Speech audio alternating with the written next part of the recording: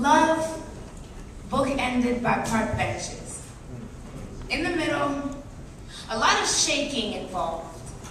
A lot of new growth and unexpected no's. A lot of harbored anger, orgasmic anticipation, whether from cold or cruel, we were shaking, and it all comes full circle.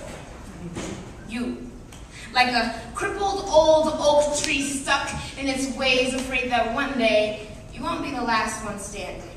Well, we belong to autumn, therefore our hearts are fallen, burning like freedom's fire dance, taking liberties with me and reading out my collarbone. But what you didn't know is this liberty right here is a light for which many men have died in darkness. Let your blackened bones fall to dust so your teeth tell better lies one day, because we weren't in love, just in season. You're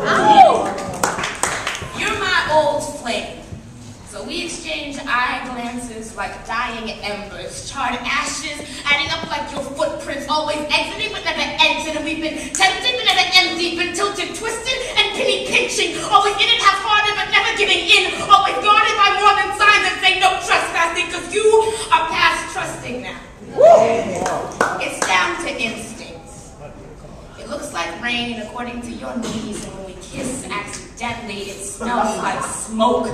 So I know Rome burns, but ain't nowhere else to go. Mecca's closed, exhausting all the options, sitting in the place I started, asking two oak trees the meaning of their branches, and while we only had enough weight to hang ourselves, but they couldn't rock us like title babies when we were pushed out of a nest and to fall and fight and fall and break and break and break and break. Our meetings only filtered through their discolored shade, emptiness, with just enough highlighted to pull me into this. The mystery of autumn is how the streets clear and then overnight clutter with crimson. So nobody tell me about my sins. I see them. They crunch beneath my feet and threaten to bury me in the pile of these. I was loved as a child with tricks of the innocence, going door to door in hopes I'll unmask the tricks of innocence, forgetting all along that they were just Indian court evidence that people like us can't do anything right but burn. How naive we were, expecting the dawn to sun kiss us on the cheek, expecting to harvest moon from a jealous god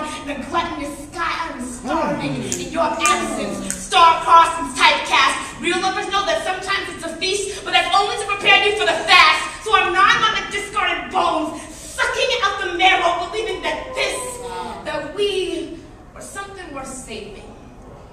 And the crumbs will tide me over while I'm hibernating, pretending to be homeless, so nobody will notice when I curl up on that park bench, trying to find the pulse of summer in a heartless fall. So to that wise old oak tree that stood silent as his lover shattered and gave her nothing but chills to straighten her spine, foolish king, I will no longer stand in your shadow, no longer cling to your branches. You may not feel the cold of your autumn kingdom, may not cower in the wind, but I am of the fire, and you, well, you will burn.